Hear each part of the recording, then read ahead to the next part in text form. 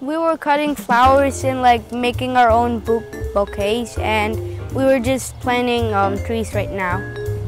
I just like gardening, and we have a garden in our backyard, so it might help us. So we are at Freckled Farm, which is a local cut flower farm here in Montpelier, Virginia, and it's run by two amazing ladies. And my students today are learning about how to make cut flower arrangements and how to grow your own and to be an entrepreneur, which is really what a lot of people in the industry strive to do, is run and be in their own businesses.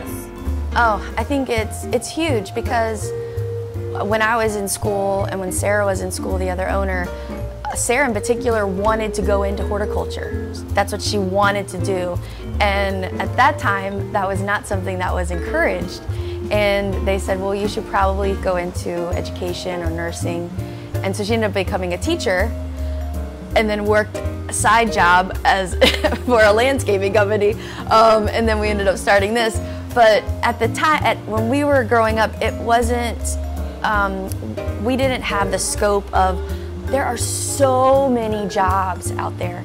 And the area of horticulture has a ton of different opportunities just within that field. I think the thing to understand is that it's a passion.